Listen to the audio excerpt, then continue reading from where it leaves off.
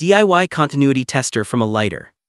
Hey everyone, in this video I'll show you how to make a simple continuity tester using a handheld lighter that has a built-in battery and light. It's a quick, easy, and budget-friendly tool for testing wires and circuits.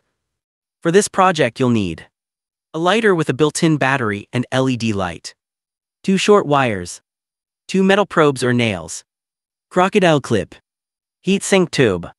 First, carefully open the lighter casing. Inside, you'll find the battery and the LED light connection. Make sure there's no gas inside, only use an electronic or rechargeable lighter for safety.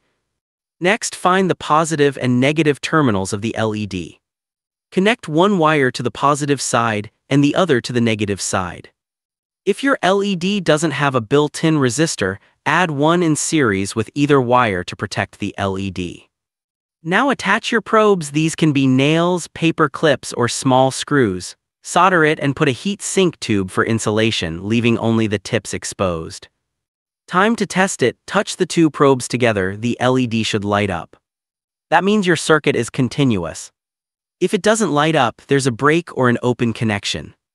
Remember, this DIY continuity tester is only for low-voltage DC circuits.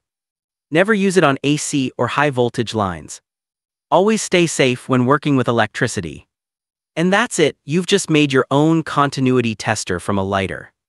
If you found this helpful, hit like, subscribe, and share it with your DIY friends. Thanks for watching and see you in the next video.